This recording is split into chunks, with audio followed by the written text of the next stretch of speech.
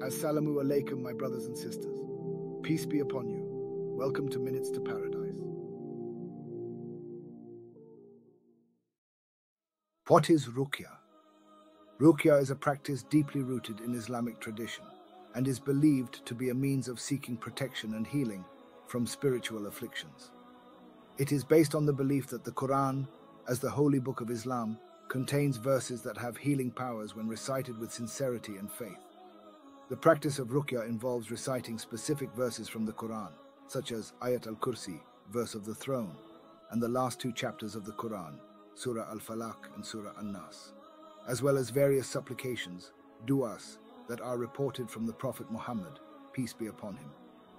These verses and supplications are recited over the person seeking healing, often while lightly blowing over them or placing hands on the affected area.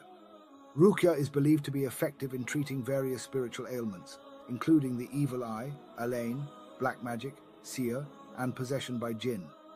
It is also used as a form of protection against such ailments, with many Muslims reciting specific verses regularly as a means of seeking divine protection.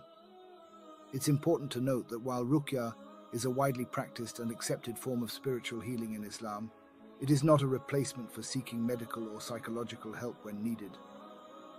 Islam encourages seeking both spiritual and physical means of healing, and Ruqyah is seen as one of the ways to seek spiritual healing and protection in accordance with Islamic teachings.